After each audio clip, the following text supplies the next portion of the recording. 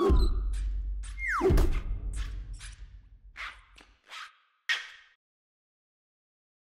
everyone, it's Michael here with GoodReader.com. Barnes & Noble is getting pretty serious about audiobooks. They've just launched a new audiobook subscription service. This is their first time getting involved in something like this. It's $14.99 USD per month, and you get a 1-month free trial. You get 1 credit, which you can use to redeem for over 200,000 audiobooks. So you have a wide array of content that is available.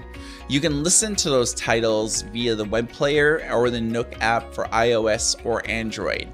So Barnes & Noble is basically shuttered the dedicated Nook Audiobooks app. They used to have a website, NookAudiobooks.com. They also shut that down, and they're basically integrating audiobooks into their main Barnes & Noble website. So in the past, if you search for a title on a Barnes & Noble website, you basically had 2 options, print and Nook ebooks.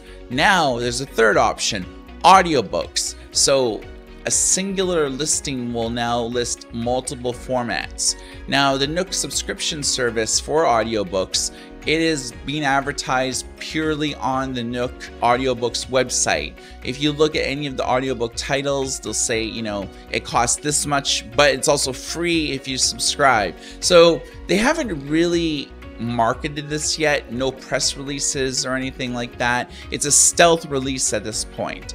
So my suggestion is to probably include higher tiers for people that are power users. One of Audible's greatest strengths is that they offer numerous tiers for numerous credits, and the more you pay, the more credits you get, and the higher discount that you get for the maximum levels. So Barnes & Noble may just be advertising this service for the average user just to spur audiobook adoption, and maybe in the future they might offer higher tiers based on their metrics and analytics. So what do you think about Barnes & Noble getting involved in an audiobook subscription program?